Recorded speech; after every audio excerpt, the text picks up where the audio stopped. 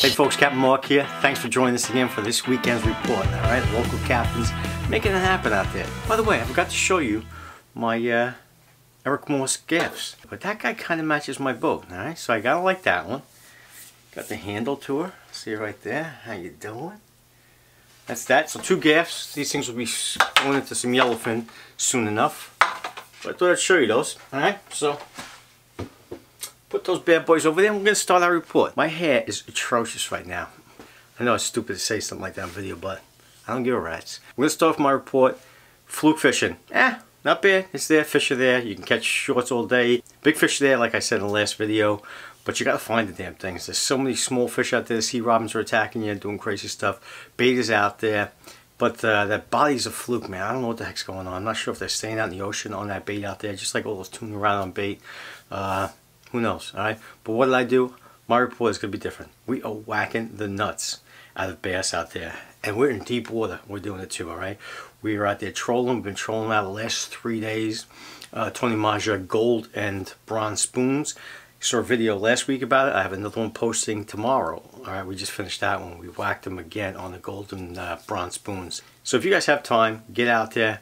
Those fish are totally keyed on those bunker right now. What we were doing, we were going out there at the end of the day. And what happens is, I'm sure you guys always see it out there, at the end of the day, you always see those bunker pods rise up in the water column. They're always on the top of the water. Who comes after them? The bass and the blues. Sometimes you'll see them working, sometimes you'll see them blowing up the pods, but sometimes they're there and they're kind of questioning whether they're going to eat. So you start pulling those spoons through there. They may say hello to him because he's not in the pod. He's kind of coming through by himself and you say, what the hell's that guy doing over there? Bass goes over and says hello to it, alright? So that's what we were doing. We were targeting areas that we knew bunker were there. Alright, we had this one certain area that we just kept working. And we got the fish good there. So if you want the bass bites sick right now, the night bite's good, your chunk bite's good, get out there and target those striped bass. Fluke fishing, you'll catch them, no doubt about it. Sea bass is going to be coming soon. As you heard in Captain Larry's last report, throw down, if you guys want to just throw down a freaking 1 chump sleeve just to get those fish there. And once you start baiting them and start fishing them aggressively, they'll stay on those baits, alright? You just keep dropping baits down. So in essence, you're chumming as you're doing it, alright? So establish that bite. Then you start to work them. Once that chump sleeve ultimately disintegrates, what you're doing anyway is you're chumming them with your constant baits going down. It's going to hold those fish there. You catch them all day. Not the toughest fish to catch, and they're great fish. They're really underrated fish, those porgies. They're great eating fish, and they fight like Mike Tyson. All right. So that's it. Go out there right now. Target those striped bass. The bass are here now. They're going to go to deeper water soon. Once it gets really, really hot, they're going to be on the bottom in deep, deep water. So you have to target them there and stuff like that. But those bunker pods are out there. Go where those bunker pods are. Again, we're not exactly working on a piece of structure. We are looking at bunker pods where we know they are, and we're dragging these things. Tomorrow's video is going to give you a good understanding of how we're doing it. It's going to show you both how we deploy the outrodders, and we're going to run the straight backs with the Mojo rods. All right, it's going to give you a quick how-to on there.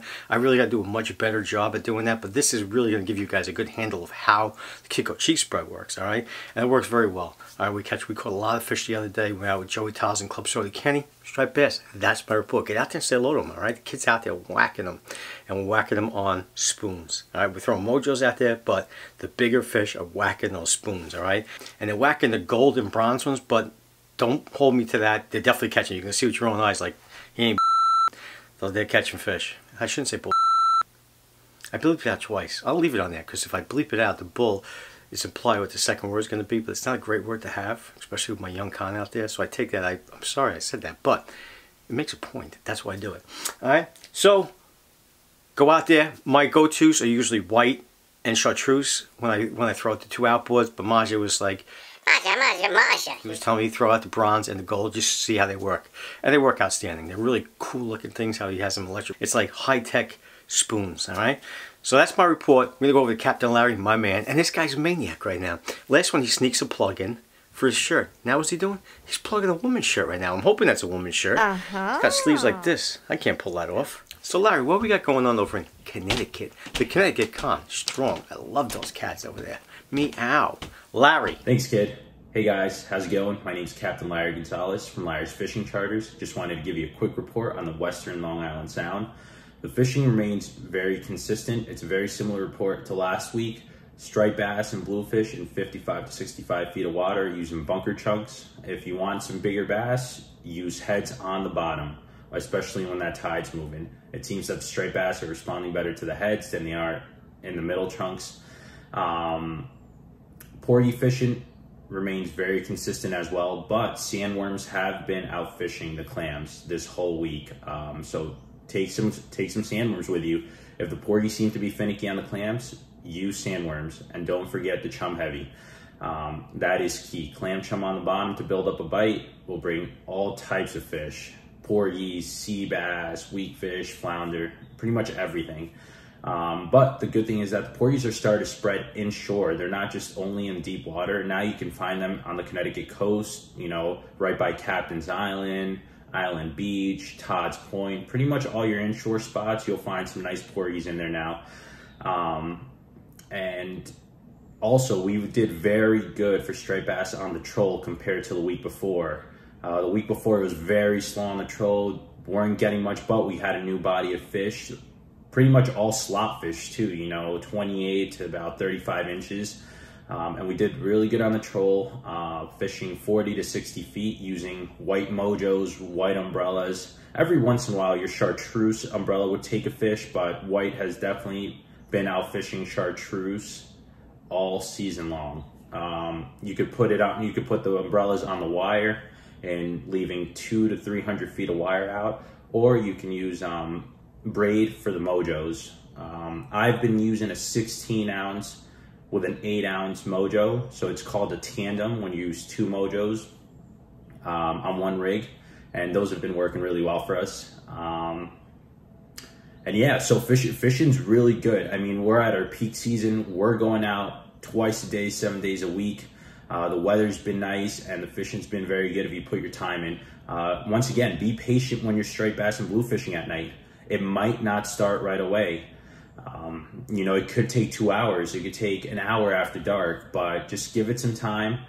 And if you're marking fish, be patient. They will turn on. And yeah, guys, good luck out there. Catch them up. If this report helps you, please give us a shout out. And also, I wanted to give a shout out to my man, Lewis. Lewis caught a 45-pound striped bass. He came on my boat 3 times this season. He was extremely determined to catch a monster, and he finally did. So I'm very happy for him. That fish was safely released. And yeah, guys, good luck. All right, thank you very much to Larry. Great report, as always. We're going to go right into Marco now. Where's Marco? We got Larry in Connecticut. Marco's way the heck out east. He's on the point. The point of Montauk, that is. Marco, what do you got, kid? Good afternoon, kid. Captain Marco, Christina Maria Montauk. Just touching base with you about what's going on in Montauk. Well, the large stripers have definitely showed up in full force. Everybody's getting them on wireline, parachutes, umbrellas. They're starting to take live baits. Got to work the tide. Put your time in. Know which tide to be on, what stage of the tide. Put the time in and you should catch a few fish. As far as Fluke picked up considerably at the start of the week. Sunday we were out. We did well with Fluke. We put a few in the box. Diamond jigged up a bunch of blues. It was a great trip. As you can see here, Chris did real well. Today we had Joanna out with her family on the boat. Joanna here caught a nice 6.5-pound Fluke. It was a little tough today for us with the wind. We put our time in. We were able to manage 2 nice Fluke. One with a mess of ling, a couple of scup, and a bluefish. Again, with the Fluke, I'm going to give you a tip. When you have your crew on the boat, have somebody on white, pink, green, have somebody using gulp, bucktails, somebody dragging lead. If you have some wind, maybe you want to think about some spoons. Meat strips is another thing we do. Whole squid, sea robin fillets, mackerel fillets. These all catch fish. Work the tide, find a couple fish, stay on them, play around. You should be able to put together a nice catch if you put some time in.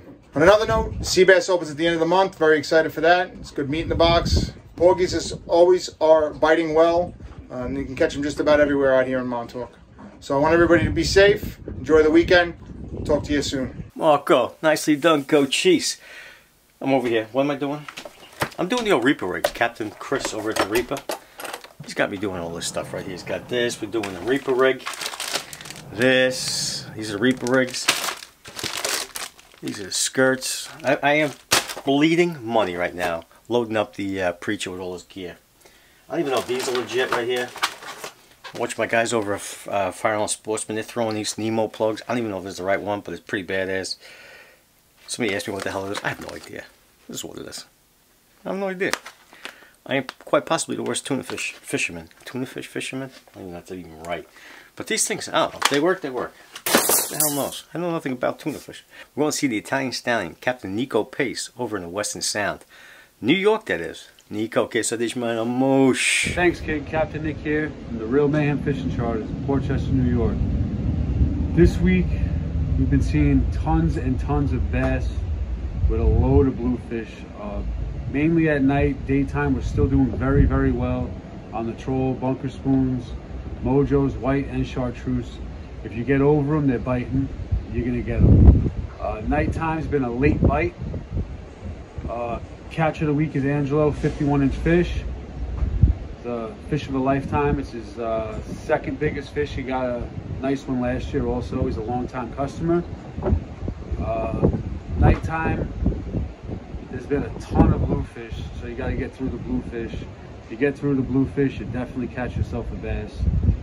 Other than that, pretty much porgies are staying pretty strong. Sea bass opens in about a week. Fluke fishing is pretty stagnant this summer round. It's not really jumping off yet. The water temperature in the Western Long Island Sound is about 68 degrees during the day. At night it drops to like 65. So hopefully the water doesn't warm up too fast and these bass don't disappear. It's June, middle of June right now. Night fishing is as good as it's gonna get. Guys, I can't stress it enough. If you want to get out to get a big striper, now's the time. We're expecting these bass to stay around for another 2-3 weeks, but you never know. So, you know, give us a call, get out on a boat, any boat. Just get out there, the fish are there. You just got to put your time in, guys. Back to you, kid. Thanks. All right, Nico. One love, pal. Always love your reports. He likes standing on that boat. That's his gig, man. He likes that little scenario. And I think it too. The only thing he's missing is a damn con sticker in the back there. I'm going to have to ship one out to him, all right? It's just a matter of pride. And seriously, cons, it's just good luck, all right? So, we got Nico. Now who we're going to? We got Italian number 2, Antonio Maggia Jr. Ant, what do you got, kid? Anthony Maggia here with the Tony Maggia Fishing Report. The fishing, striped bass fishing is pretty good still. Ocean bite is still overs, mostly big fish. A lot of those big fish are not leaving the area. They're staying on structure. They probably go offshore during the day, come back into feed early morning and evenings. Your best bet is to troll because they're not that plentiful. So you want to troll, whether it's live bait or bunker spoons or mojos. You're going to want to cover some ground to find those fish. Also, you have Raritan Bay, which is still decent.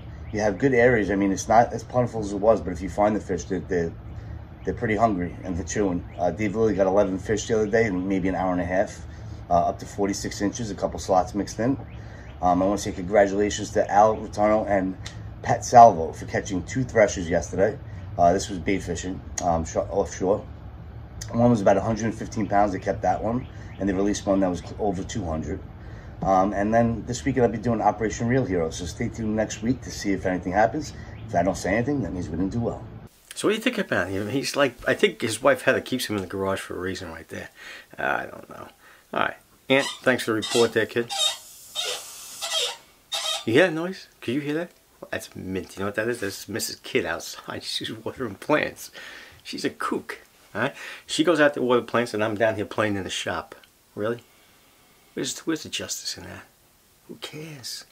I gotta get out to the con. I gotta get these reports out there. I gotta get these videos going. I'm getting a lot of damn emails from you cats. Keep them coming. I'm like, I'm working here. I'm working like a one-on paper hanger, like I said before. Alright, so we have Maggia. We left Maggia. Oh, we're bringing in a new cat right now. We're bringing in a lefty. Captain Dave Flanagan. We're doing a light tackle specialist right now. Captain Dave, he's up in my hood. I see him once in a while. Yin and the yang as we pass. We pass over gun out boats. But Dave is an accomplished fisherman. As everybody is on this channel. I'm not saying made toolboxes. My people I'm reaching out to, my network and captains. Dave's an accomplished cat. He's an inshore guy. He likes doing the skinny water stuff, alright? Sometimes it's been said that he's been out there in a thong. That's probably a criminal scene if you see that out there. Any man in a thong is probably illegal in the state of New York. So let's just completely wipe that out of our freaking banks right now. Dave, welcome, and this is a weird introduction to you, pal. Kid, what's up, my man? Captain Dave Flanagan here, reporting on the mid-Long Island Sound fishing. It's been nothing short of great lately. We've had a lot of big bluefish roaming around, 10 to 15 pounds. I'm pretty convinced there's even some bigger fish in there from the size of the ones that I've seen today. We had some good action today, a few good shots at some really, really big tank bass throwing top waters. I'm fishing deeper water, looking for bait on the sonar or bunker pods up top. If you find bunker pods up top, my best advice would be throw big, big splashy poppers around them. And if you don't get any fish in the first few casts, move along and find another pot of bait, because clearly there's nothing following it. If you don't get a hit within the first few casts, you're wasting your time. Now, if you're not seeing bunker pods or if it's a little choppy, just look for bait on your sonar. Even if they're 30, 40, 50 feet down, there's nothing saying that those fish won't come up to the top looking for an easy meal. Inshore, the fishing's been really good too. We're not seeing the size that we're seeing in the deep water, but there's a lot of bass in the 24 to 32 inch range roaming around, and a lot of nice bluefish from 3 to 10 plus pounds too inshore. Fishing boulder fields, looking for structure, even ledges in 15 to 20 feet can be really good right now. I also wouldn't look past fishing areas where you're gonna have an inlet dumping a lot of bait on an outgoing tide. All that bait stacked up in the back is gonna be flooding out, and the predator fish are gonna be waiting to eat them. So I'm looking forward to the next few weeks. I think we're gonna have a really good midsummer run of some big bluefish and big bass well through July, and hopefully the weather doesn't get too hot too quick and warm the water up. Then after that, we'll see what happens. But for now, just keep your eyes on the water and look for some bait, find some fish, and enjoy yourself. Reporting from mid-Long Island Sound, Captain Dave Flanagan. Mark, appreciate you having me on here. Looking forward to doing it again. Thank you. Hey, thanks, Dave. Cash money as I expected. Nice report there. Kid. Well, Cap. Well, Kid Cap. Captain Kidd. Captain Kidd. Holy smack. I think I just made that up. No, that's old. Captain Kidd's been around forever. Shut up. All right. So what we got going on here? We got from Captain Kidd to Captain Kevin. Captain Kevin. Oh my God. There's a lot of K's. Kid got K. Yeah. All right. Whoa. Captain Kevin. He was in his car last time driving. He thought it was like Chili Mo doing that report. I kind of liked it though. I think he drives a Chevy Vega. Huh? All right, Kid. What do you got, Kid? What's going on, guys? So the fishing this past week in the Huntington area has been really good. You pretty much had your pick of fluke fishing or striped bass, whatever you were into this week. Saturday's trip, that east wind kind of killed the bite, so it was more of a pick through some short fish. We managed a nice weak fish, but it was kind of a slower day. Sunday, we took the guys out looking for bass in the morning, and we were going to switch over to fluke. We found the bass right where we left them on those deep drops, trolled them up on the Tony Maja number 4 bunker spoons. We switched over to fluke. We tried something a little different. We went a little bit to the west this week. We worked those deep ledges, so in the 35 to 40 foot range, anywhere where it would drop off to say 60, 70 thereafter. We found them stacked up on that ledge, fishing the incoming tide. We had an awesome bite. Every drop you were catching fish. We had some nice keepers in the mix. We had a trip out last night. We went out for fluke to start. We worked those same drifts. It was a bit of a pick on the outgoing tide, a little bit slower, but Russ had this nice 6.5 pound fluke last night that fell to a bucktail tipped with porgy. So like we were saying last week, if you could find some porgies or some sea robins, strip them, tip the bucktails with that meat, and you're gonna find a big fish looking for that. We switched over to bass last night. We ended up trolling up some nice bluefish. There was a lot of bluefish around now harassing the bunker pods. So if you're trolling wireline and you're near those bunker pods, try to get those spoons pretty deep. Try to get them down 35, 40 feet if you have enough wire. We were fishing around 20, 25 feet down, and the bluefish were all over the spoons last night. So there's a lot of fish around. There's some good fish to be had. When you're fluke fishing, don't shy away from trying those deeper areas now. We're getting a little bit later in the season. They're gonna start to set up on those deep, deep spots, even on the structure. So get out there and catch them up. All right, folks, I want to thank everybody for joining us today for this weekly report. If it's too much, let me know. If it's weak, should I go every other week? I don't know. I always listen to the con. I always respect your comments and your input, all right? Didn't I? You guys beat me down. You beat me for buttons. I wanted buttons, but you said, no, kid. It's going to be Yukon. So now I got to call Yukon every day now. All right? Why? Because I'm loyal to you. I don't mislead you. You say it, I do it. Yeah. I believe in the con, all right? And by the way, tell your friends to join the con.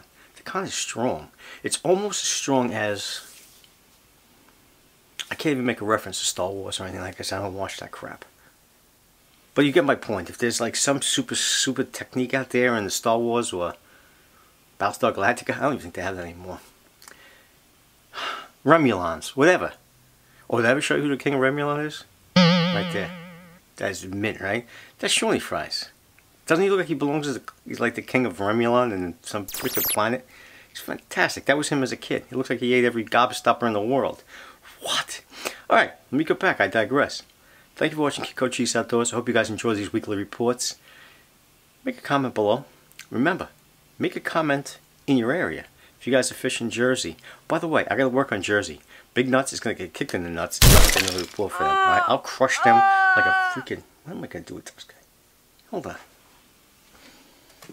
I will sneak up. This is a piece of rubber. It's not even rubber, it's pipe insulation.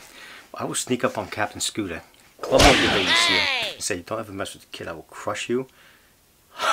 No, I won't, because he'll beat the out of me. I shouldn't say that. I gotta bleep that. I can't mess with Captain Scott, because I love the guy, he's a great cat. His brother's a freaking nut too, Captain Jeff. I love them both. I gotta stay on Kid Coach Cheese, because they're freaking mint. Alright? But if he doesn't come up with another report, as I'm doing this right now, they're offshore, so I was gonna hit him with this. If I sneak up and I hit him in the back, he may go out cold, but if he doesn't go out cold, he turns around and beats the crump cake out of me, I'm at a loss here, so I may have to go to the 4-5 work to the next carry. Alright, legally, by the way. Thanks for watching Kid Coach Cheese Outdoors. Scooter Magooda. Guess it is my mosh. Alright folks, that got a little weird there, but thanks for watching Kid Coach Cheese Outdoors, the reports section. Alright, till next time. Check it is.